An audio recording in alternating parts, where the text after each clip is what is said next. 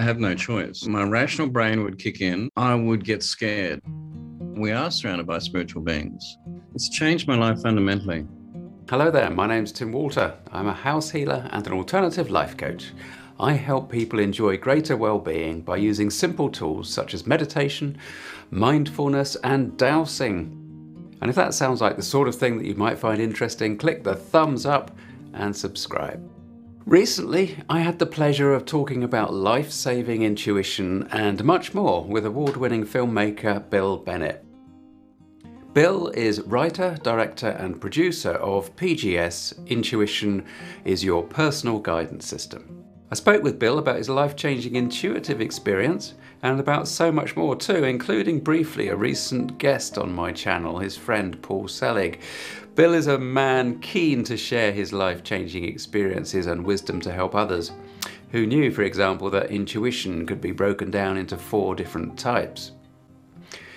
Bill speaks in down-to-earth, very relatable terms, so there's something in this conversation for everyone. Everyone who's ever taken a break from the daily cacophony and wondered, what if? We start by hearing about the intuitive incident that saved his life. You were driving one morning and you heard a voice. Would you take over that story for me and just... Sure, Tim. I was actually, I'm a film director, and I was actually making a movie in New Orleans at the time. And I had to go to the airport early one morning before dawn to catch the first flight back to Los Angeles. I was running late. I'd slept in a little bit. I had to get the car to the rental place, and I had an intersection coming up with a green light. I didn't want to stop in case it changed red. I didn't want to stop, so I accelerated to get through on the green. As I did, I heard a voice which said, "Slow down." It confused me because I had never had this kind of experience before, and I ignored it and went once again to accelerate. And the voice came in a second time, more emphatically, "Slow down." I did slow down. I thought, this is just too weird. What's going on here? I began to brake, and then just as I entered the intersection, a massive truck ran a red light on a cross street, hammered through the intersection, narrowly missing me. And in fact, if I hadn't slowed down and then braked suddenly, that truck would have hit me and would have killed me. I got to the other side of the intersection. I pulled over. I was shaking. I was full of adrenaline because I had very, very nearly been killed. And I thought, what just happened? And 3 questions came to me. What was that voice? Where did it come from? And why did it save my life? And really, those were the 3 questions then that drove me to make the film. It took 10 years to make the film. But I was always curious as to what this voice was and where it came from. And that film took you all over the world to interview various people of wisdom and intuitive ability. Yeah, do you want to tell us a little bit about that story? Well, it took a long time to make the film, and prior to that, I'd been pretty much making a movie once every 18 months or so. I've been really quite proficient at being able to get films made, but this one was very difficult to get made. And one of the reasons being was that, number one, it was a documentary, and normally I made movies. It was a documentary about an esoteric subject, and that scared a lot of people. And there was no real template for it because I wanted to do it in a particular way. I didn't want to do it like a BBC knowledge documentary. I wanted to approach it from a very personal point of view. But I placed one rule on myself when I decided to make the film, and that is that I would make the film intuitively. That was the one rule that I had. And I applied that rule then to everybody who worked on the film. I said, you can only work on this film if you are prepared to work intuitively. You can't make logical, rational decisions when you come to make this film. You've got to work intuitively. And so what that meant is that, when you go out and make any film, my job as a filmmaker, producer and director is to plan. You plan and you schedule and you budget and you you do all of these things and everything is logical and to a highly worked out schedule and so forth. I decided to do none of that. I had a dream, um, Tim, and okay. So what happened was this: I was finding it really difficult to get this film made, and I'd spent years drawing up treatments and scripts and doing presentations and going to Cannes and Toronto and American Film Market and all these places where you go to finance films. And I'd spoken with distributors and financiers and sales agents and so forth. And everybody said, well, yeah, look, it could be a good idea, but there's no precedent for it. And I kept on getting the door slammed in my face. And I got to the point where I started to question whether or not I should actually do the film. And I remember going to bed one night and saying to myself very clearly, and I didn't realize this at the time, but basically I was asking the universe. But I was just saying I just said to myself as I went to bed, I've got to make a decision in the morning. I've got to either decide whether or not I'm going to do this movie and keep moving with it, or just walk away and put it down as a really interesting experiment. Anyway, I woke up in the middle of the night. I woke up at a particular time, I should say, in the night. It turned out to be 4:44 in the morning. I woke up, and I woke up out of a very clear, a very strong dream in which I was told, pardon me, exactly how to do this film. I shouldn't wait for the big budgets that I normally have. I shouldn't wait for the big crews. I should pretty much do it on my own dime with a small crew, and I just should start it immediately. Like I say, it was very, very clear, this message that came through this dream. And then I looked at the bedside clock and it was 4:44, and I thought, that's weird. And I picked up an iPad by my bed and I Googled, what does 4:44 mean? And up came entry after entry. But the first entry, in fact, was by Doreen Virtue, who a lot of your people might know. And she said that it was a very powerful angelic number telling me that right at this moment, I was surrounded by my guides, my spirit masters, and my archangels. They were acknowledging that I'd done good work, but that they were encouraging me to move forward, and that if I trusted my inner wisdom and my intuition, then they would protect me and guide me to great success. Okay, so you got to understand. I've woken up out of this dream with this very clear message, and then I realized it's 4:44, and then I read this about what 44 means. And Tim, at this point in my life, I didn't believe in angels, I didn't believe in spirit guides, and I didn't believe in any of this stuff. I'd come out of journalism. I had a very rational approach to things, and I thought, what do I do? What do I do? Do I take this seriously? The dream coupled with 4:44, coupled with what I read about what 44 means. Essentially, what I felt was that it was more than just a decision as to whether or not I should do the film and follow this strange kind of thing that just happened. I had a very, very strong feeling that if I did that, then my life would change. That I would, I was lying there in bed. It was winter where I was in Australia, and thinking, okay, if I do this, then I'm going to have, and if I do it properly, I'm going to have to go to a place where I can't come back from. And I went to sleep, and I woke up in the morning, and I went, yep, I'm going to do it. So what happened was I went out and I bought a camera and some sound gear and some lighting gear. And I got tickets to India because I felt that was the best place to start a film on intuition. And I just began to shoot the movie myself. And then over the next 3 years, I brought in a number of investors who came on board, and we ended up with a budget of over $1 million. Wow. Right. Yeah. Oh, wow. Excellent. Oh, well, that's excellent. There's so many. For one thing, I know I was sort of smiling through a lot of that because, quite frankly, what I saw was a very seasoned and traditional filmmaker suddenly forced to go to abandon all of his experience of making movies and how to do it properly, and go, okay, I'll do that then. Absolutely right.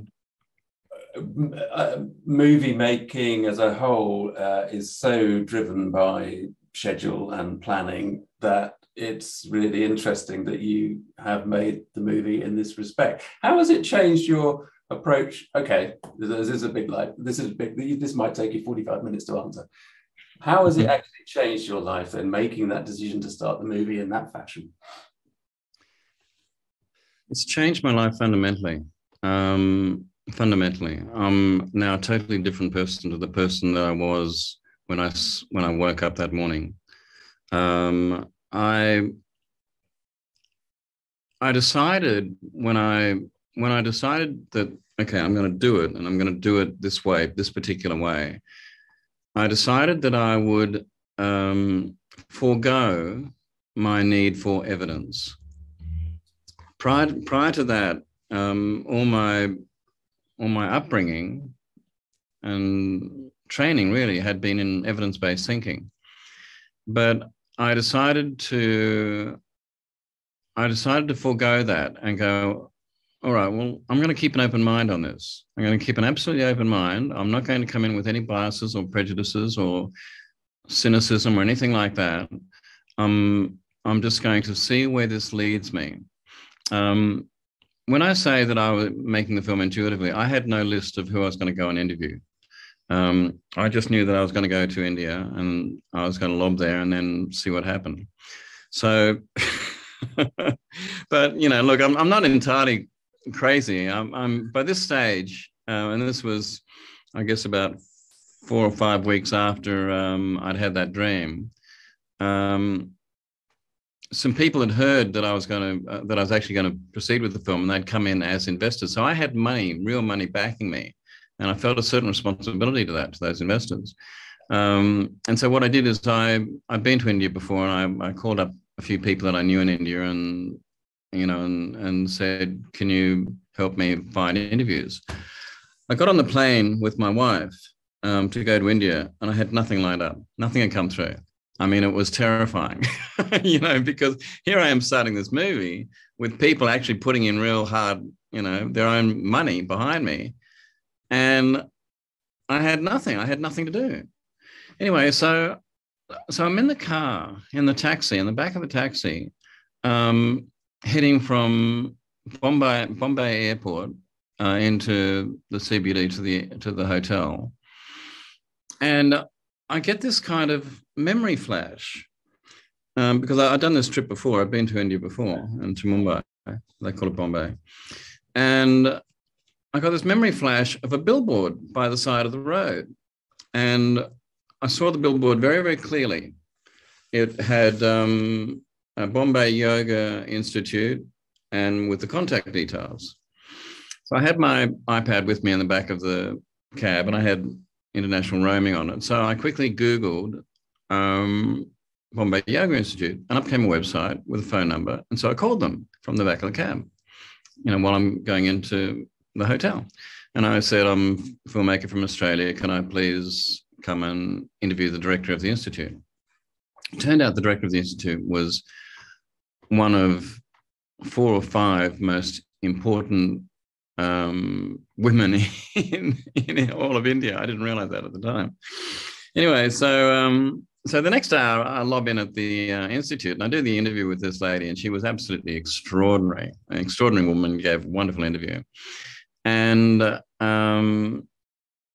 I mentioned about the billboard at on the side of the thing, that I remembered seeing it, and she said we don't advertise on billboards. We don't have a billboard there.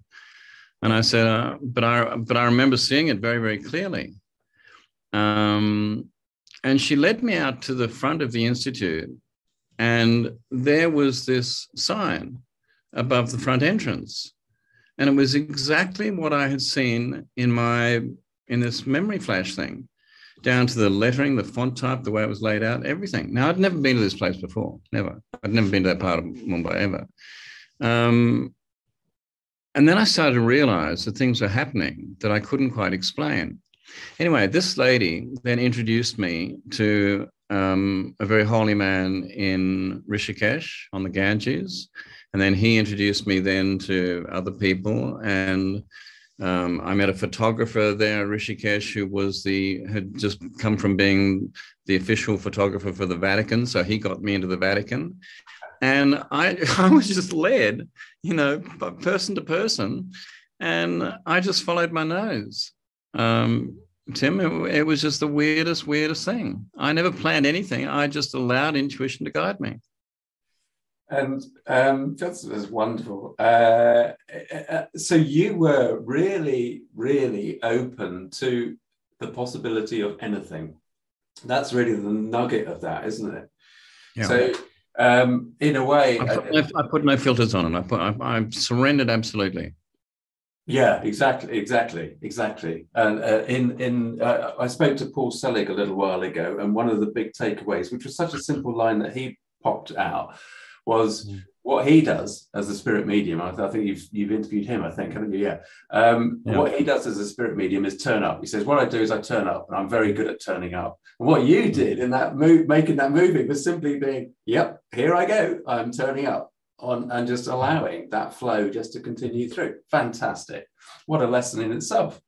But how have you then taken that kind of learning and that kind of process into your daily life now? This was a few years ago you were doing that. Tim, you can't separate it. You can't switch on and off, really. I have no choice. It was very, very interesting because at times during the 3-year process of making the film, I would get scared. My rational brain would kick in, and I would think, what am I doing? I don't know anything about intuition. I'm a phony. I'm a fake. And by this stage, more money had come in. I had greater responsibility, and I really started to question myself. And what I realized was that as soon as I retreated into fear and the logical part of my brain, everything stopped. And as soon as I let go and trusted and said, all right, maybe there is such a thing as divine timing. I'm an impatient person, but I'll put that aside and I will just wait. And, the very, very interesting thing, Tim, is what I realized was this: those times when I went into fear and I stopped and everything ground to a halt were the times when I needed to learn. There were the times when I would suddenly discover a book that I hadn't been aware of before, and I would sit down and read that book, and then I go, okay, I get it. So that's the next thing. That's filling the gap that I needed, and that happened time and time again, and it proved to be more than just mere coincidence. What I got the sense of was that I was being guided by a hand that was nudging me when I needed to go forward, and then holding me back when I wasn't ready to go forward, if that makes sense.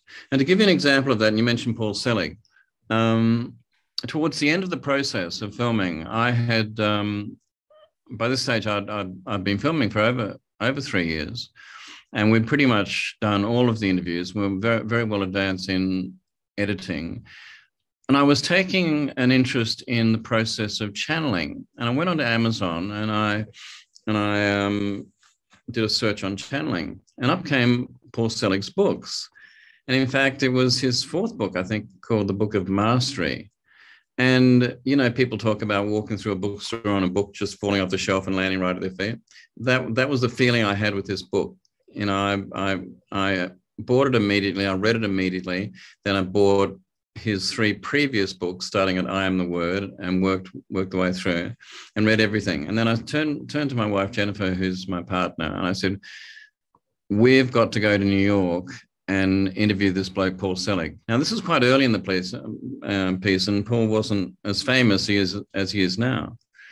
And she said, well, but we don't have the money and we've finished filming and you're advanced in editing. And I said, well, look, we've got to find the money somehow, and we just got to go and we've got to edit and we've got to film him, because I really feel that he's an important part of this film.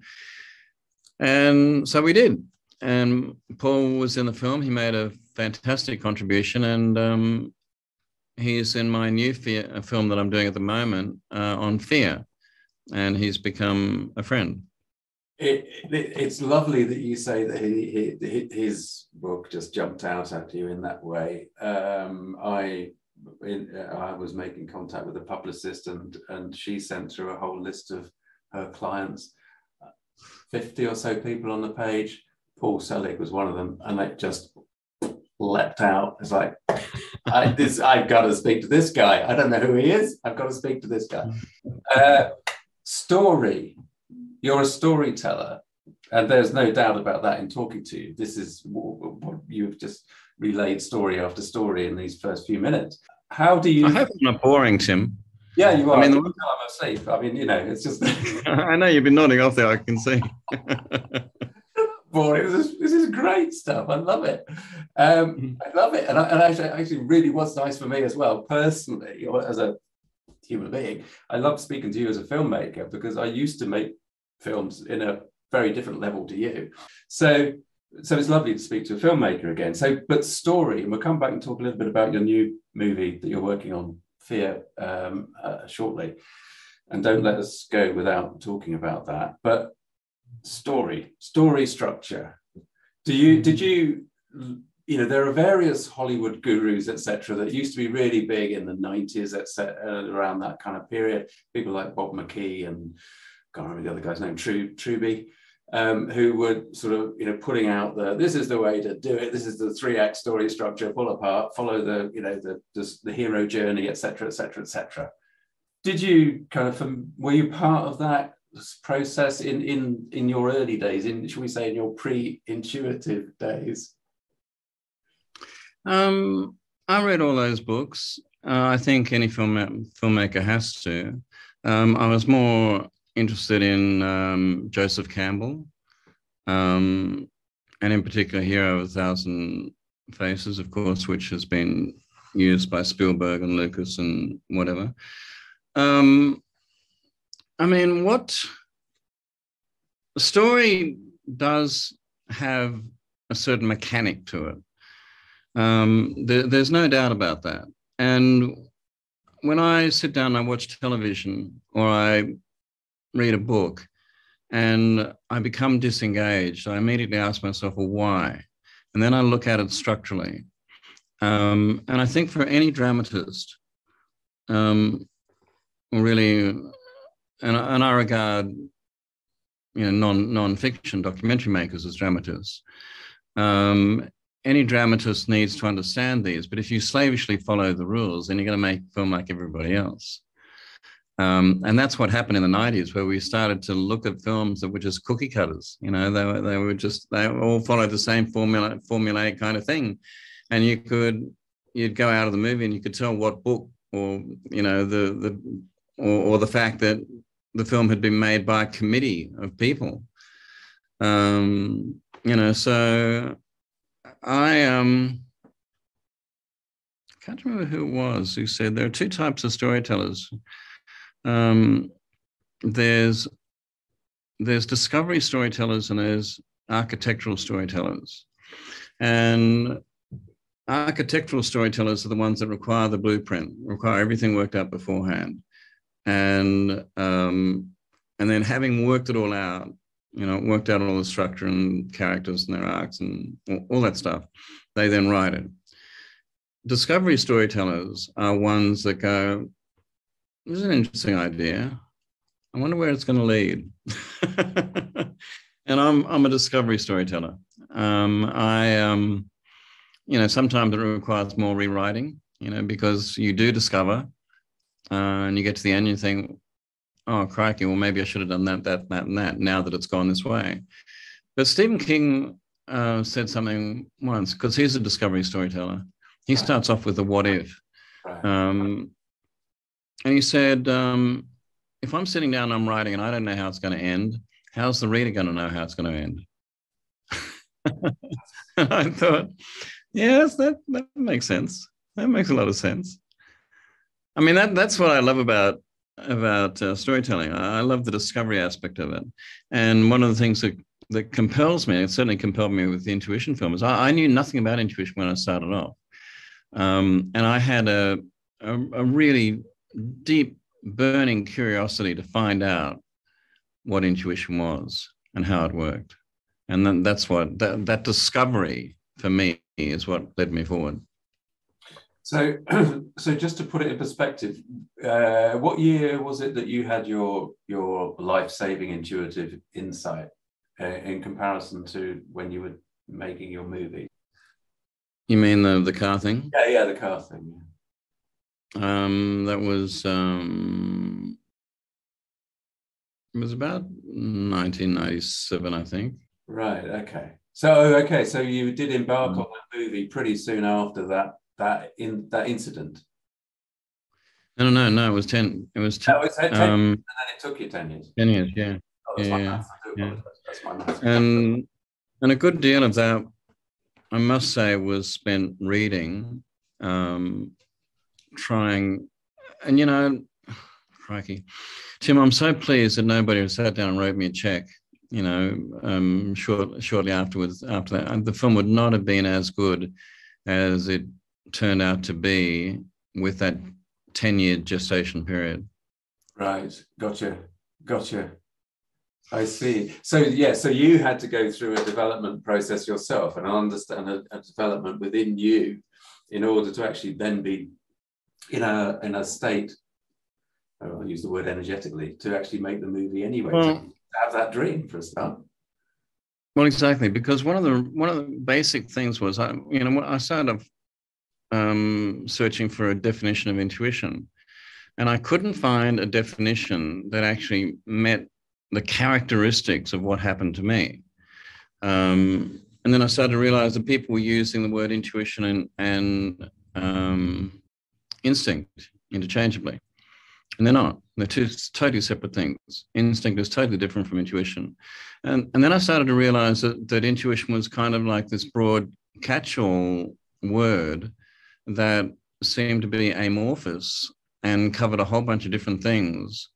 And nobody had kind of done the deep dive on it and really kind of worked out. What I came to believe was that there are different types of intuition. Okay. And if you like, I can go through them very quickly. Yeah, absolutely. Right. There's 4 types of intuition. And this is just stuff that I worked out just based on my reading and so forth and research. There's what I call survival intuition, which is survival of the species.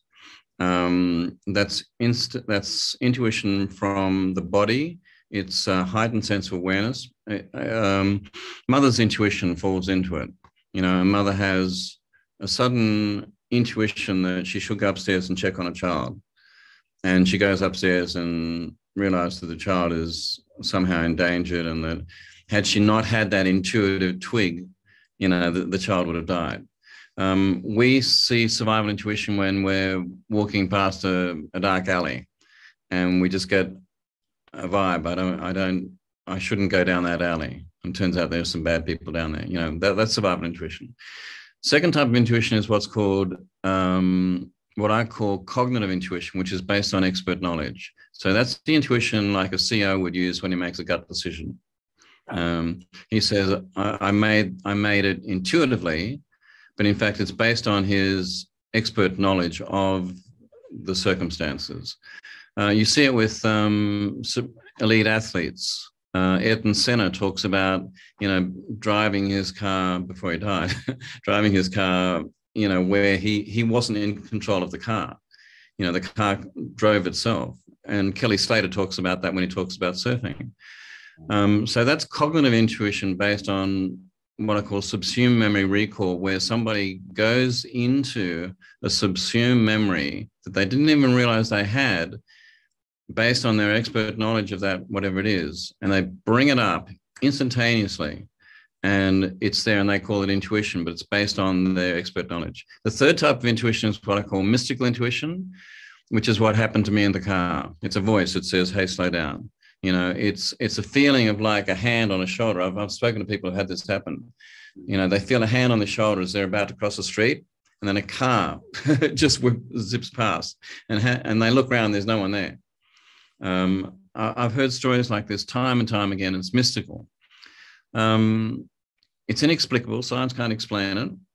And this is for me, and probably Tim, knowing your work as little as I do, but having the sense of you, I regard mystical intuition as the true intuition. The fourth type of intuition is kind of like a mystical intuition. I call it proxy intuition, and that's where somebody brings intuition to you. For whatever reason, you might block your intuition, or you might not believe it, or whatever. But somebody comes to you, or something happens outside of you, and causes you to make a decision. An example of this is somebody who says, Tim, mate, I don't think you should get on that train going back to London this afternoon. I don't know why, I just got a bad feeling, but please don't get on that train. And you don't get on the train, and you discover later that the train crashes, you know. And this has happened a lot. There are a lot of very credible accounts of people who had that happen to them on the Titanic. They were prevented from going on the Titanic. 9/11 is full of stories like this. It's intuition that acts through somebody else. So there are the four types of intuition. And as soon as I figured out that intuition could be, if you like, compartmentalized into these four categories, then a whole lot of it made sense to me.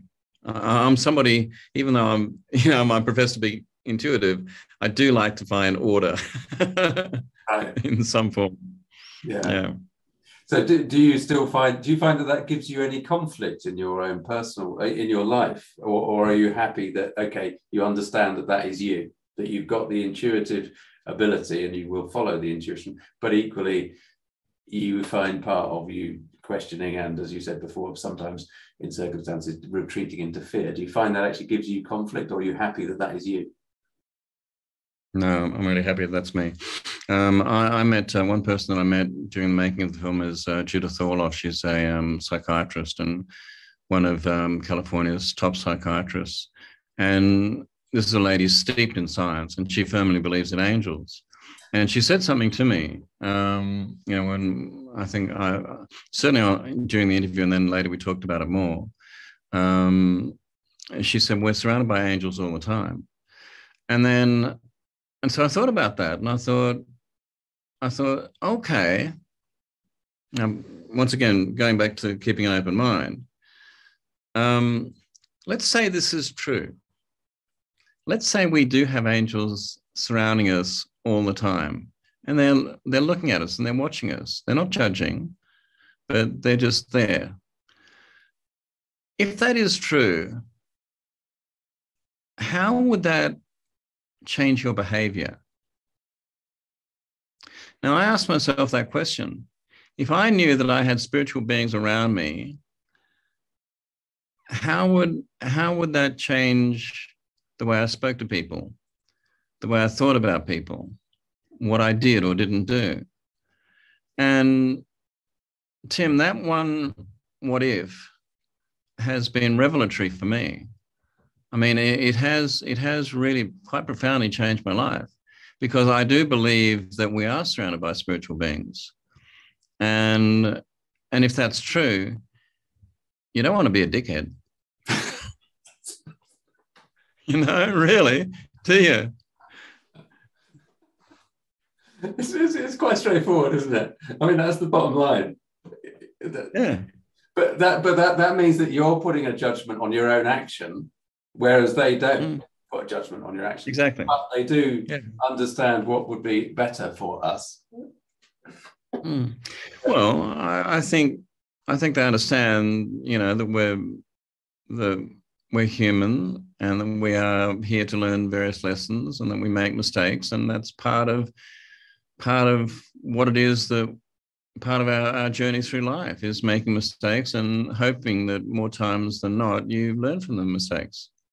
I suppose your summary of you don't want to be a dickhead is the equivalent of saying you want to be the best person that you possibly can be, in that sense, which is really what the spiritual teaching would be, isn't it? If we put a platitude in there, then that's what it would be. Probably. I mean, Paul talks about this quite a bit, and Paul Selig, in fact, has had really quite a profound impact on my life and my thinking. He really has. I can completely get that. I mean, I have to say, mate, I mean, I'm loving talking to you, but in all due respect, Paul Selig, sorry, I'm going to insult you, Bill. I'm not meaning to insult you. What I meant was Paul's presence stayed with me for so long after talking with him. And I think it's partly that whole, his whole being. It's wonderful. Bill, Tim, listen, look, no. I've got to say, mate, and I'll lean forward when I say this to you. Believe me, you'll think about me after this interview. No, I know I will. That's what I was about to say. No, not necessarily in the same way as you think about Paul Selig, but you'll think, that bloke referred to angels and then in the same breath talked about dickheads. How can he do that?